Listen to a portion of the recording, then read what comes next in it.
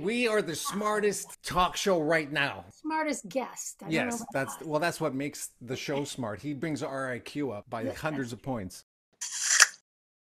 How did you guys handle science in school? I didn't like science, cutting up the frogs, and I didn't do it. My guidance counselor in high school told me to stop taking math and science if I wanted to go to university. For Christmas once, my brother, he got a chemistry set. There's no way you could buy this chemistry set today because of all the chemicals and stuff they put in there. But all we would do was just, okay, let's set it on fire. That's all we wanted to do was just burn the stuff.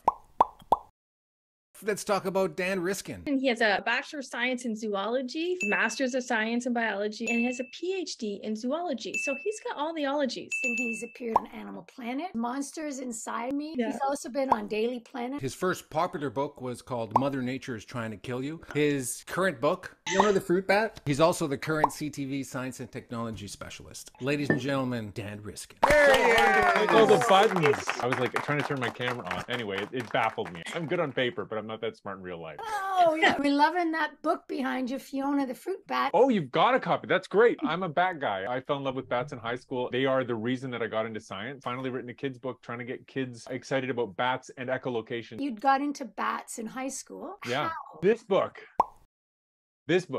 I was at the museum in the gift shop. I had to get a book to read in school. My mom said, pick any book you want. And I just picked it off the shelf. It's written so engagingly. And it was about the bats, but it was also about how funny it is to study bats and all the things that can go wrong. That became the in for me. I was wondering, gotta have some sort of performance experience. I did do high school drama. When I got into grad school and I was presenting at conferences, just that little bit of training I'd gotten from high school gave me a huge leg up over a lot of scientists. My start in TV, I got a phone call from a production company in the States. We heard that you give good talks at scientific conferences. We wonder if you'd like to work on this project. It was called Evolve and it was on the History Channel. And the show wasn't a huge success, but it was fine. But then that same production company did a show called Monsters Inside Me about parasites. Tapeworm in somebody's brain. And normally when you have worms in the brain, that's a bad thing. But this story was interesting because the victim thought he had a brain cancer. But what's great about that show is that there was no exaggeration. Parasites really are that bad. Talking about parasites now, you've been on Craig.